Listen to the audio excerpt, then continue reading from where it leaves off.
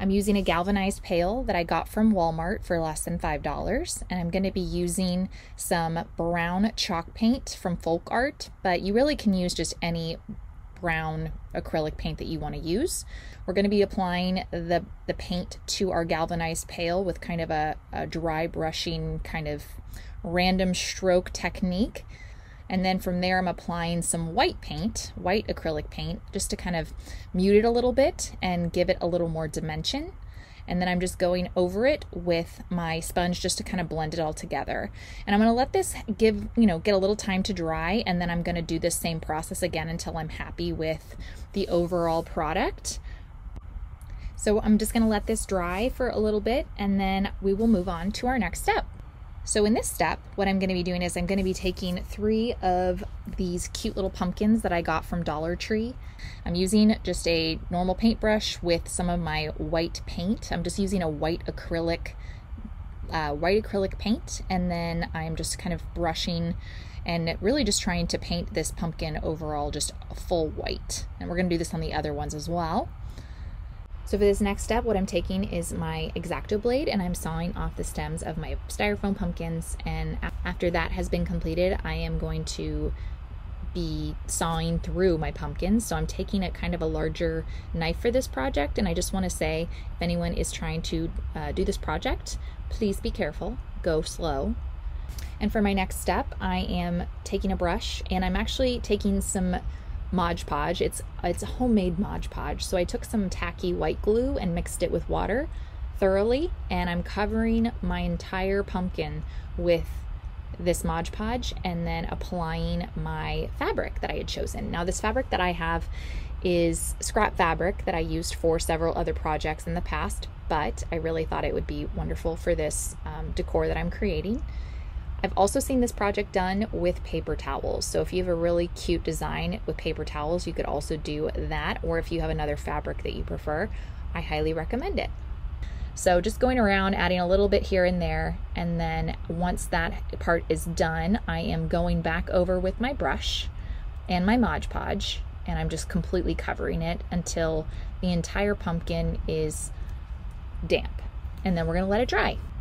So for my next step, what I'm going to be doing is I'm going to be taking my fabric, and I'm actually going to be applying it to a paper towel holder that I got from Dollar Tree. I'm going to be wrapping the fabric around the base of my paper towel holder and then just using hot glue to secure it.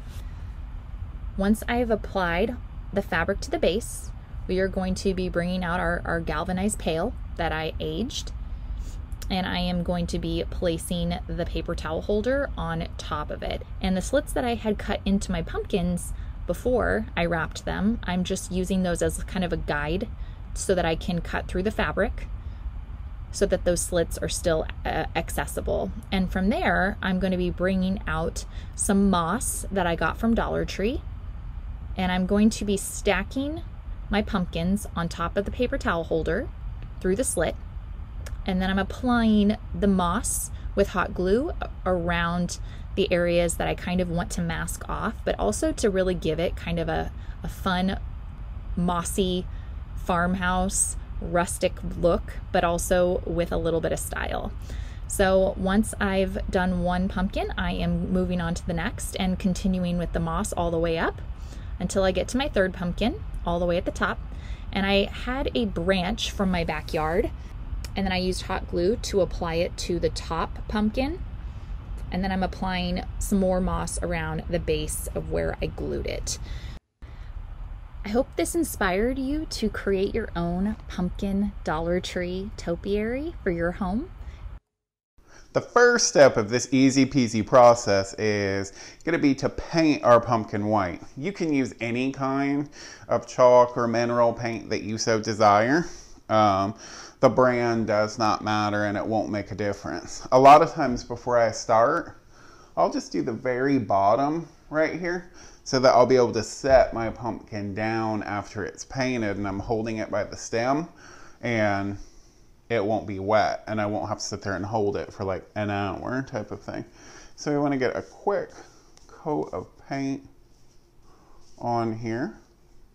On the second step, it's pretty easy peasy too. When you get your decoupage paper, it's going to come in large sheets. So it's already been folded up. So you basically know where the center point is going to be, about right there.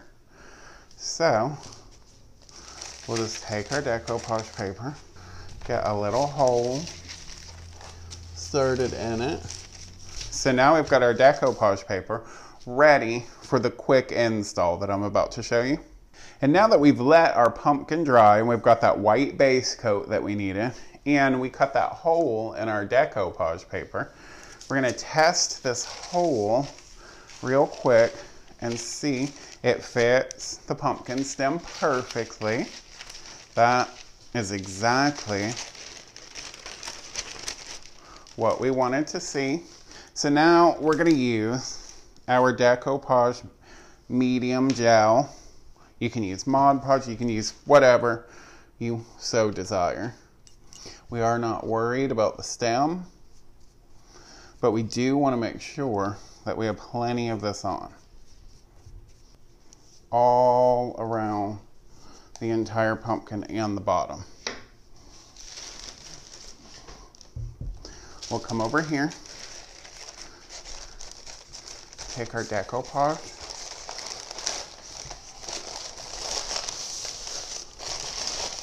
and begin wrapping it down. These are supposed to be spooky. These are not supposed to be super, super flawless. That's not what Halloween is all about. We're gonna take this off. That's why this is family friendly. You'll need a pair of scissors, a paintbrush, a little bit of paint. Not an issue right here at all, as it will get more adhesion. We'll just start applying our medium liberally on the bottom as well. It will cause the entire thing to stick. Now that we have the glue on, this glue is water-based, guys, and it's a water cleanup. Super, super easy peasy.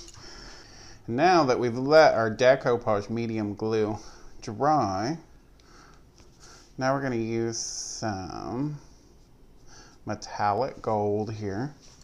Let's start coming down here and doing the stem. I'll move it around for you guys so that you can see as I go. It won't take very much. We'll just go around the base a little bit. We're just using a little, like, 99-cent art brush from Walmart. Nothing major. We're gonna close our paint right here. We'll shake it. We'll take the lid back off. Easy peasy tip so that you won't have to dip into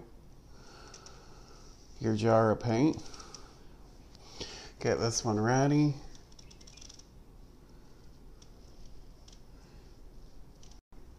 My name is Dustin Van Fleet of Dustin Van Fleet Design. I hope you guys loved this quick, easy, simple fall tutorial that looks fabulous in any home. I'm gonna do like 3 of these and then probably set something up in my house with all 3 of them. And I'll catch you guys on the flip side.